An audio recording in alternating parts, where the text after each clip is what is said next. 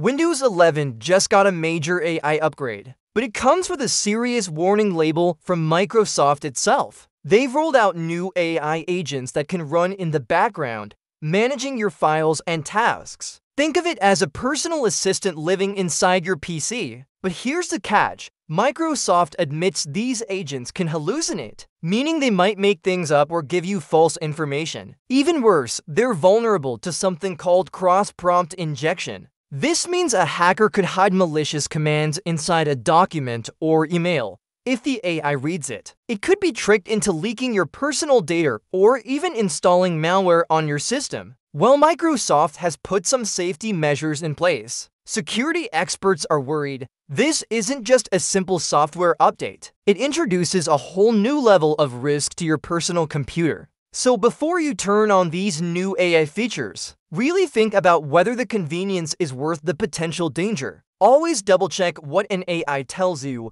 for more AI news that actually matters. Make sure you hit that subscribe button. I'll see you in the next one.